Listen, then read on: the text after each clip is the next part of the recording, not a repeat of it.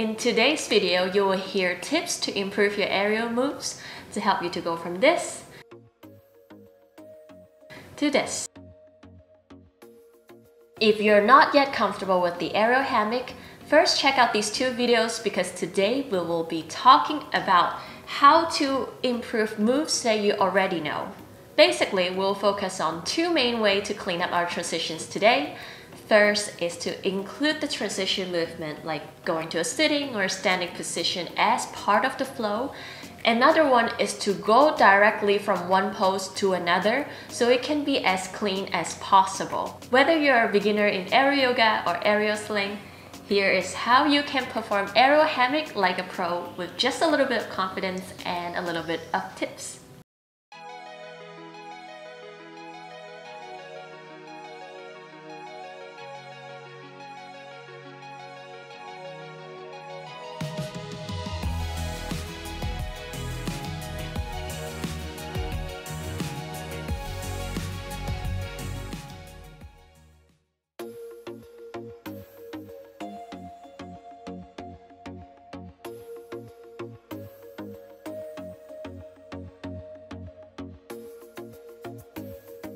Before we get on the hammock today, we are going to spring all four on the ground.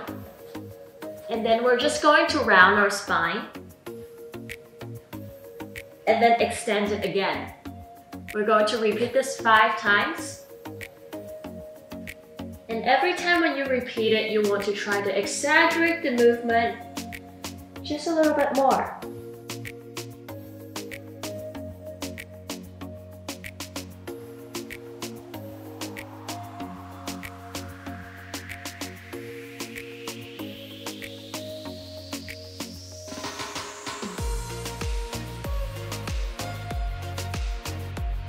We're going to stay in this position, and then now I'm going to circle my spine to one direction 5 more times. And keep breathing.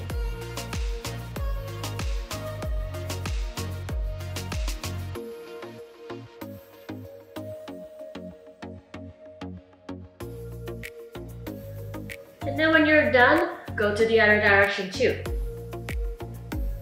Really try to feel the muscles on your back.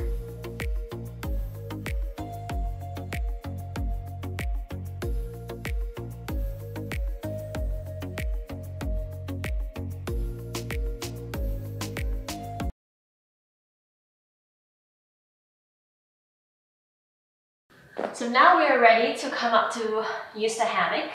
We're going to grab the hammock in front of us just like this. I'm going to slowly roll my body all the way to 90 degrees with my legs. And then reverse to come back. So one more time. First, I tuck my head in. And then my shoulders. Mid back. Then round the lower back. Round it as much as you can. And when you cannot anymore, forward and extend. Just like what we did on the ground.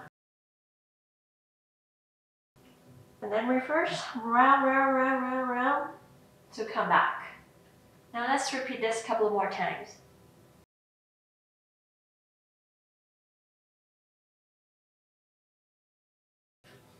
The goal here is to feel the separate sections and to really feel the movement.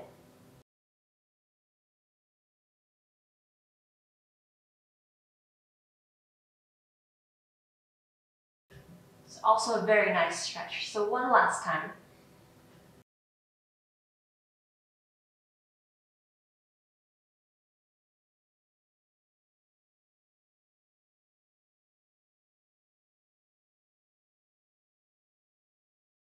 Okay, now we're ready to sit on the hammock. I am now sitting my hip below the hammock. So everything is round. To do a body roll from this position, first, we're pushing our stomach forward. Then, the chest. And then finally, pull yourself in. So let me show you one more time. Breathing around, push forward, look Notice that my head is going back as my stomach is pushing. And it's the last one to come back to exaggerate the movement. Now let's advance a little bit. I'm going to bring just one leg in the hammock. I will do the exact same thing but just adding a small movement by bringing the leg in. So now I have one leg on the hammock and stepping this leg here. Same position, everything round. And now I'm pushing my stomach, mid back, chest, and then now the head.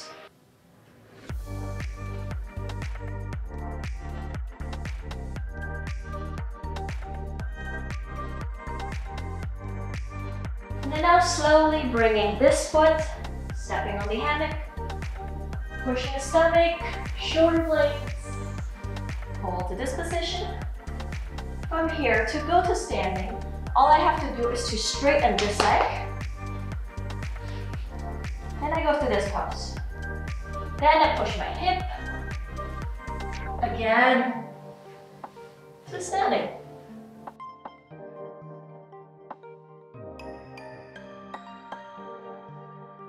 If you've been practicing hammock for a while, then you should be pretty familiar with straddle and then climbing up to the first sitting position. There are a couple of beginner mistakes that I used to make that I now know how to do better, which is what I'm about to show you now. So you should already know, hammock is around. So you can lean down. If you're still swinging and you don't know why, here's maybe two reasons. First is you're starting a little bit away from the leg. So for example, if I lift my leg down, you're going to see I'm swinging everywhere. Or even if you're starting directly under the rig, you're still going to swing if you kick your legs up. For example, let me try. So you can see now I'm still swinging a little bit because I added a little bit of strength when I was bringing my leg up. So all you have to do is to lean down and then slowly bring them up to a straddle. Let me bring myself to look at the camera. And then now I'm not swinging. From here, you want to make sure your legs are nice and strong. You don't want to see legs like this, it's not that pretty.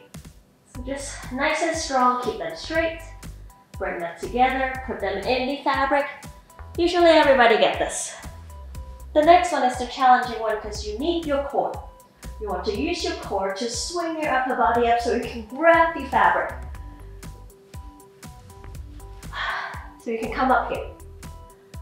Then I used to do something like this. I climb, I climb, I climb. I feel that my arms are so weak, so I'm not really going up as fast as I would like to, but I keep trying to focus too much on my arm. This is what it looks like if I just use my arm. And you can see, I don't get to the position right away and it just looks kind of not sure what I'm doing. So now I know how to try to use the rest of my body to support my climb. It's really not just about my arms. My arms are here to grab as high as possible so I don't have this unclean movement in between. The next step is I am kind of digging my knees into the fabric. At the same time, I'm pushing my legs down. So look, I'm pushing my legs down so I gain height at the same time. And my arms only need a little bit of strength, just pull myself up to go into this position. If you're just starting aerial hammock, the first thing that you're going to notice is that wrapping your legs really hurts a lot. I still remember it was very painful before, and I get a lot of questions asking me, how come some people can sit in this position for such a long time and I can't even stay here for 1 minute or 1 second? If your first sitting position looks something like this, then it's very likely that your wrapping is really hurting your legs because this is me not engaging my legs. So when I'm toughening them up, keep them stronger, it looks something like this. This way, my legs are much stronger and I feel the wrapping much less, and I can stay in this position for longer and also for a more cleaner look. For the first sitting position, there are a lot of tricks you can do after. For example, you can bring the legs together so you can spin really fast. You can bring them to the back if you have an amazing back bend. I like to bring it to the side so I can do a hip lock. But let's come down to the ground to get a feel of the movement. Notice that my hip is now facing this direction. All I'm doing now is to use my hip to bring my body to face the other direction. And then now I'm coming back. So this is what the movement feels like when you're doing a hip lock. And now we're gonna go to the air and see.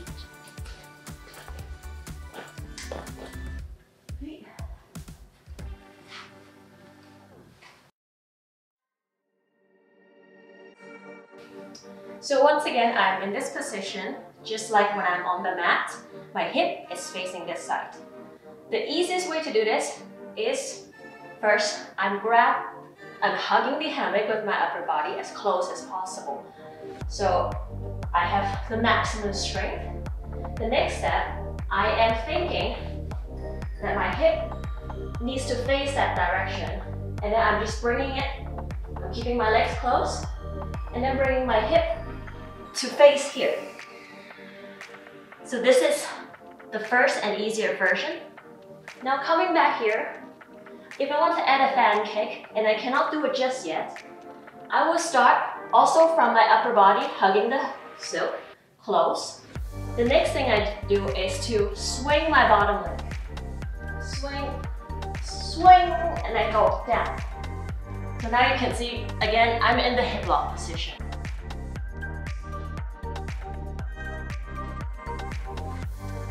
Once you get stronger, you can take out the swinging and just directly do a fan kick to get into a hip lock. So when you get a little bit better, notice that when I swing my leg from here, before it lands on my other leg, I control my leg to let it land slowly. If I don't control my legs, it's gonna look very sudden the moment this leg hit the other leg. So make sure, when you're a little bit stronger, work towards controlling the leg to slowly bring them together. And when you're in this position, you know, after you try so hard and finally get here, don't keep the legs like this. Keep them close. You can cross them, bring them together. Keep the feet pointed to look more professional. And then you can come back, doing the same. The first thing I want you to think about with leg movement is to keep your toes pointed. Sometimes we do have flex movement in the dance, but most of the time you see that we want to have strong and beautiful legs, and pointing the toes will help you to direct the energy and also feel the strength. So for instance, I'm going to start my spin like this, and you really see my leg is pointing the direction.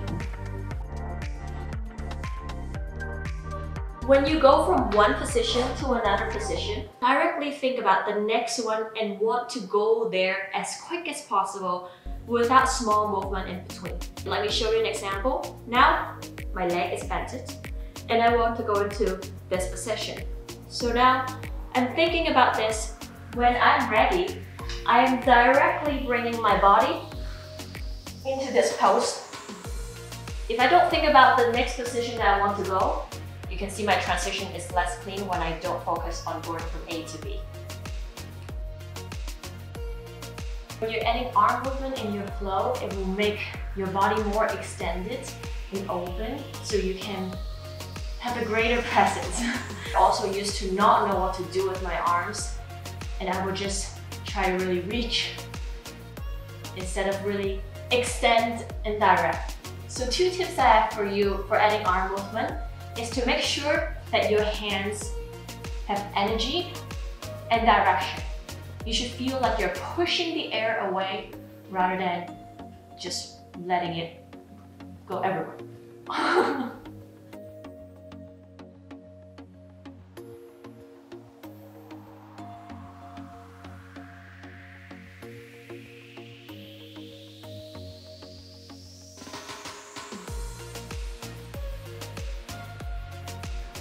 Aerial dance is a free and creative sport.